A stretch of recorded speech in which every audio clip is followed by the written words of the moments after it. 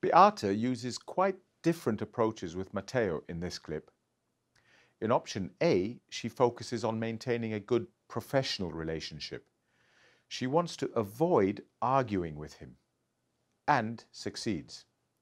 Matteo is still able to dominate the conversation, and by the end, he thinks he has what he wants. In option B, she's more forceful and shows more confidence in her communication style.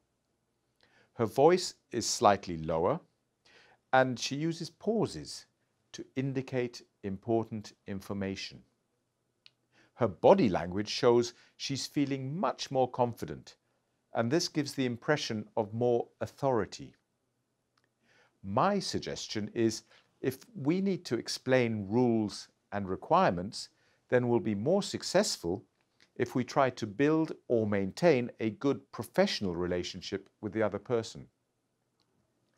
One way to do this is to show we understand the other person's situation, but we still need to maintain our authority.